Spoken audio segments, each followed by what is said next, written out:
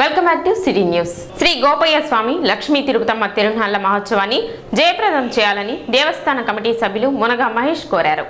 మంగళవారం ఆయన మీడియాతో మాట్లాడుతూ స్థానిక నాజర్పేట మేడిశెట్టివారి వీధిలో వేంచేసి ఉన్న శ్రీ గోపయ్య స్వామి శ్రీ లక్ష్మీ తిరుపతమ్మ దేవస్థానం 32వ వార్షిక తిరునాళ్ల మహోత్సవం బుధవారం అత్యంత వైభవంగా నిర్వహించనున్నట్లు తెలిపారు. పేరుకులపూడి గ్రామం నుండి అమ్మవారికి పసుపు కుంకుమ వస్తుందని 100 ఎడ్ల బండ్లు కనక తప్పెట్లు కాళీమాత వేషధారణ విద్యుత్ ప్రభలతో తిరునాళ్ల వైభవపేతంగా జరుగుతుందని వెల్లడించారు. పలువురు అతిరథ మహారథులు విచ్చేసి స్వామివారులను దర్శించుకోనున్నట్లు పేర్కొన్నారు. శ్రీ గోపయ్య స్వామి లక్ష్మీ తిరుపతమ్మ అమ్మవారి దేవస్థానం నాజరపేట మేడిశెట్టివారి వీధిలో చేసుకున్న అమ్మవారి తిరునాళ 33 సంవత్సరాల నుంచి అత్యంత వైభవంగా జరుగుతుంది. ఈ 23 నుంచి అమ్మవారి తిరునాళ కార్యక్రమం మొదలైంది. 27వ తారీఖు లాస్ట్ డేటు. ఈ లాస్ట్ డేటు అమ్మవారి ప్రత్యేకత ఏంటంటే అమ్మవారికి పుట్టింటి పసుపు కుంకుమ బళ్ళు 101 ఎద్దుల బళ్లతో ఊరేగింపుతో కరెంటు ప్రభలతో ఊరేగింపుతో పేరకులపూడి కొలకలూరి అత్తోట గ్రామాల నుంచి 27వ తారీఖు సాయంత్రం 8 గంటలకి నాగరపేటలో ఉన్న శ్రీ లక్ష్మీ తిరుపతమ్మ గోపయ్య స్వామివారి 5 ఏళ్ల పాలనలో టీడీపీ చేసిన అభివృద్ధి సంక్షేమాన్ని చూసి పెద్ద ఎత్తున ఇతర పార్టీల నుండి జనం టీడీపీలో చేరుతున్నట్లు ఎమ్మెల్యే ఆలపాటి రాజేంద్ర ప్రసాద్ పేర్కొన్నారు. మంగళవారం స్థానిక టీడీపీ కార్యాలయంలో పట్టణ 12, 24 వార్డులకు చెందిన పలువురు టీడీపీలో చేరారు. వీరికి శాసనసభ్యులు ఆలపాటి పార్టీ కండువా కప్పి టీడీపీలోకి ఆహ్వానించారు.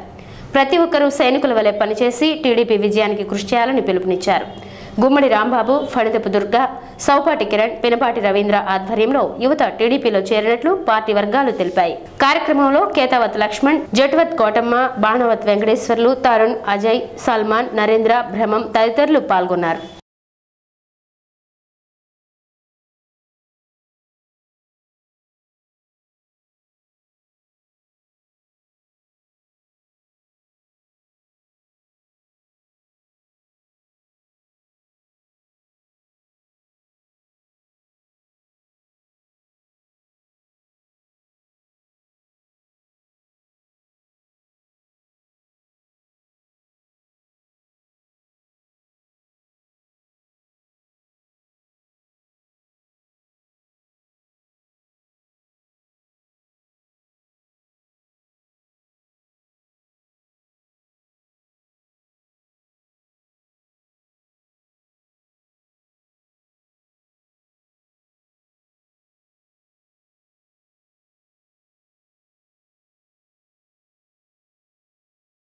ఇరవై 24వ వార్డు, అదేవిధంగా 12వ వార్డు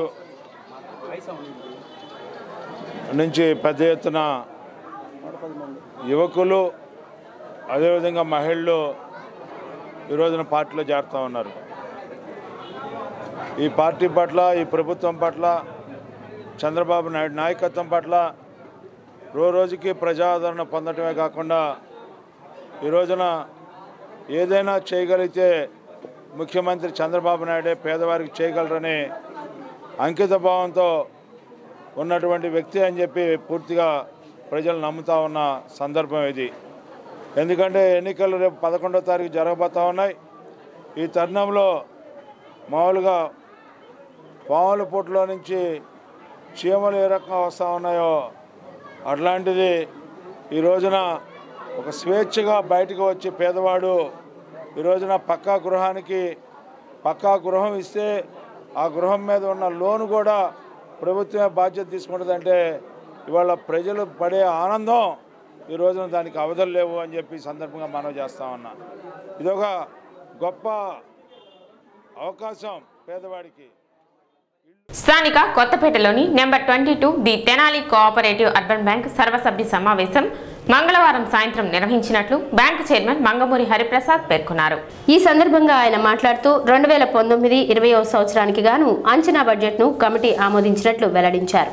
స్టేట్లో అర్బన్ బ్యాంక్ చరిత్రలో ఒక ముందడుగు వేసాం మేము. మరి ఆ ముందడుగు భాగంగా మరి నేషనల్ వైడ్ బ్యాంక్స్ మీద వాటి ఇచ్చిన డిపాజిట్ల కన్నా మేము 1.5% ఎక్కువ ఇస్తున్నాం ఇప్పుడు ప్రజెంట్ మేము నేషనల్ బ్యాంకులు అన్నిటి మీద.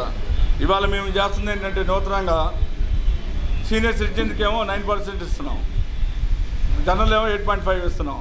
ఇవాళ మా బ్యాంక్ యొక్క అభివృద్ధిని దృష్టిలో ఉంచుకొని, మా బడ్జెట్ని దృష్టిలో ఉంచుకొని ఇవాళ సీనియర్ సిటిజన్స్కి ఈ స్టేట్లో ఏ బ్యాంక్ అర్బన్ బ్యాంక్ లేని విధంగా ఇవాళ 9.5 ఇస్తున్నాం. ముఖ్యంగా మా తెలుగింటి ఆడపడుచుల మీద ఫస్ట్ డిపాజిట్ చేస్తే ఈ 9. ముఖ్య అతిథిగా మున్సిపల్ చైర్మన్ పెండ్యాల వెంకటరావు పాల్గొని మాట్లాడారు. కార్యక్రమంలో bank incharge secretary KVV Amarnath, vice chairman Jasti Narendra Kumar, కోశాధికారి అక్కిశెట్టి వెంకటేశ్వరరావు, సభ్యులు కె దశరథరామయ్య, సోమవరపు నాగేశ్వరరావు, కె విజయభాస్కర్, వెంకటేశ్వర్లు, బాజీ, రమాదేవి, దామర్ల హరిప్రసాద్, దేశు యుగంధర్ తదితరులు పాల్గొన్నారు. మరి బడ్జెట్ చూస్తుంటే మరి బ్యాంకీ అభివృద్ధికి తోడ్పడే విధంగా కస్టమర్స్కి కూడా మరి ఎవరైతే లోన్స్ తీసుకునే వాళ్ళకు కూడా 2% తగ్గించడానికి కూడా అవకాశం ఇచ్చారు. మరి అటువంటి మంచి అవకాశాలు ఒక బ్యాంకు మీద నమ్మకం అనేది ఏర్పడే విధంగా ఈ బ్యాంకీ తీరు చూస్తే పబ్లిక్లో బాగా నమ్మకం ఏర్పడి ఎక్కువగా డిపాజిట్ చేయడానికి కూడా వీలు కలిగే విధంగా ఈ బడ్జెట్ కూడా ఉంది. మరి ఈ బడ్జెట్ ఇంకా ఈ బ్యాంకీ కార్యక్రమాలు ఇంకా చురుగ్గా తీసుకొని ఎక్కువ మందిని డిపాజిట్ని చేర్చుకొని మరి ఎవరికి, ఎందుకంటే బ్యాంకు మీద నమ్మకం ఉండాలి. కంచి జగద్గురులు 68వ పీఠాధిపతి పరమాచార్య శ్రీ శ్రీ శ్రీ చంద్రశేఖరేంద్ర సరస్వతి మహాస్వామి వారి పవిత్ర పాదుకా యాత్ర తెనాలి పట్టణం చేరింది. మంగళవారం స్థానిక రామలింగేశ్వరపేటలోని శ్రీ దుర్గా పార్వతీ సమేత రామలింగేశ్వర స్వామి దేవస్థానం ట్రస్ట్ బోర్డు చైర్మన్ బాలకృష్ణ మరియు డైరెక్టర్లు భక్తజన కోటి సమూహంతో ఎదుర్కోలు ఉత్సవాలతో ఆలయ మర్యాదలతో స్వామివారి పాదుకలు, వేదశాస్త్ర గ్రంథాలు, విగ్రహమూర్తులను తోడ్కొని వచ్చారు. మంగళ వాయిద్యాలు, కోలాటాలతో ఆలయ వీధులు ఆధ్యాత్మిక శోభను సంతరించుకున్నాయి.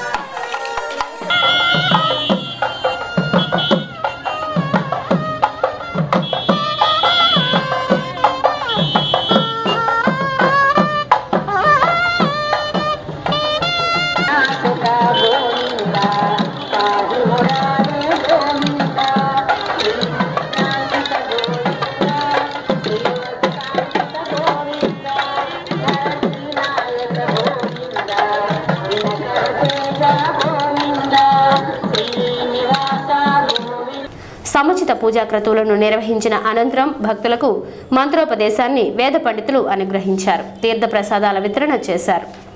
ఆలయ ఈవో ఎన్విఎన్ మల్లేశ్వరి మాట్లాడుతూ 27వ తేదీ బుధవారం సాయంత్రం లలిత మరియు విష్ణు సహస్రనామాల పారాయణం జరుగుతుందన్నారు. బ్రహ్మశ్రీ ములుకుట్ల విశ్వనాథ శర్మ ప్రవచనాలు అందజేస్తారని తెలియజేశారు. 28వ తేదీ గురువారం పాదుకా పూజలు నిర్వహించనున్నట్లు తెలియజేశారు. వెంకట టీవీ ఆధ్వర్యంలో సాగుతున్న పరమాచార్య పవిత్ర పాదుకా యాత్ర పర్యటనలో భాగంగా తెనాలి పట్టణంలోని స్థానిక రామలింగేశ్వరపేటలో వేంచేసి ఉన్న శ్రీ దుర్గా పార్వతీ సమేత రామలింగేశ్వర స్వామివారి దేవస్థానానికి వేంచేసి ఉన్నాయి. ఈ పాదుకలో పూజా కార్యక్రమాలు 3 రోజుల పాటు కొనసాగను. లలిత విష్ణు సహస్రనామ పారాయణ కార్యక్రమం, కోలాటాలు ఉదయము సాయంత్రము జరుగును కావున 50 మంది భక్తులు ఈ కార్యక్రమంలో పాల్గొనవలసిందిగా కోరటమైనది. ఆలయ చైర్మన్ బాలకృష్ణ మాట్లాడుతూ భక్తుల కోరికపై ఇళ్లకు కూడా భగవత్ పాదుకలను పంపుతామని, అలా కోరుకునేవారు తమను సంప్రదించవలసిందిగా కోరారు.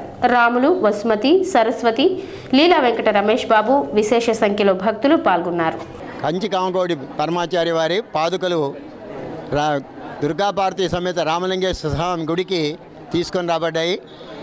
ఈ కార్యక్రమం 26, 27, 28 దాకా ఈ పాదుకలు ఇక్కడ ఉంచబడతాయి. భక్తులందరూ కూడా వచ్చి దర్శనం చేసుకోవాల్సిందిగా కోరుతున్నాం. 27 సాయంకాలం 5:30 గంటలకి లలితా సహస్రనామ పారాయణము, విష్ణు సహస్రనామ పారాయణం జరుగుతుంది. 6:30 గంటల నుండి 7:30 గంటల వరకు బ్రహ్మశ్రీ ములుకుట్ల విశ్వనాథ శర్మ గారిచే ప్రవచనం జరుగుతుంది. అందరూ తప్పనిసరిగా వచ్చి ప్రక్షిణ విరామం.